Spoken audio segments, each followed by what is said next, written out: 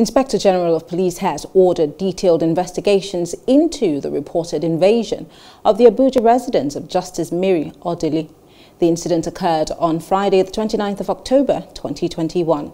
The I.G.P reiterated the commitment of the force to the safety and security of members of the judiciary and Nigerians. Mr. Alkali further called for calm, promising that the force would do all within its powers to unravel the perpetrators and motives behind the breach, and that all indicted persons will be brought to book.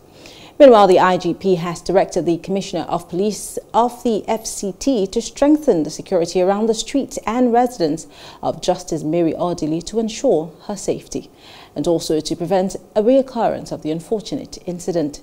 The I.G.P assured Nigerians that the details of police investigations would be made public at the conclusion of investigations.